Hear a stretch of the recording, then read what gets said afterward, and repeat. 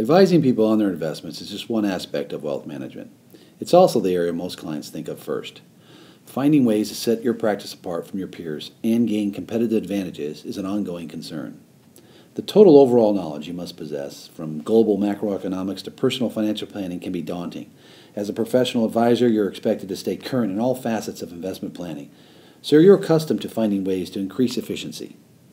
You're also expected to be an effective communicator. Finding ways to explain financial concepts and risk management to clients can make you feel like more of an educator at times. Since not all students are the same, your challenge is to be both informative and effective. PSDS was developed as a bridge to connect the subjective nature of portfolio design with an objective decision-making process.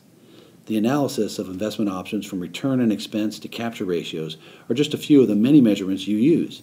At each level, the goal is to build reasonable portfolios from the parts you've selected.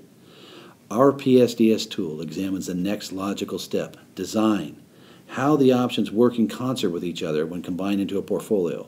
We've taken this subjective decision-making process and applied an innovative, objective tool for analysis.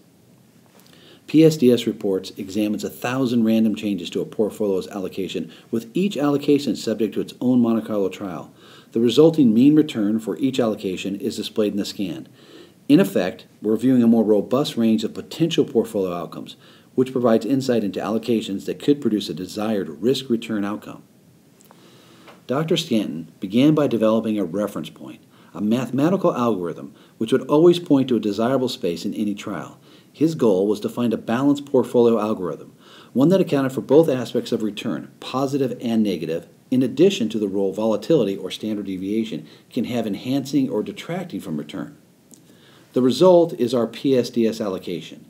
This jumping off point helps us focus our search and more quickly arrive at a range of allocations and outcomes that the investor may find useful. This undertaking was possible because of Dr. Stanton's 50 years in advanced engineering design and software development. Combining the PSDS software with a database of over 52,000 different investment options, each instantly accessible, anyone can get a PSDS report.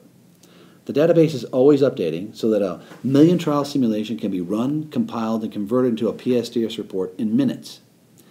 Take your process to the next level. Get a PSDS professional subscription.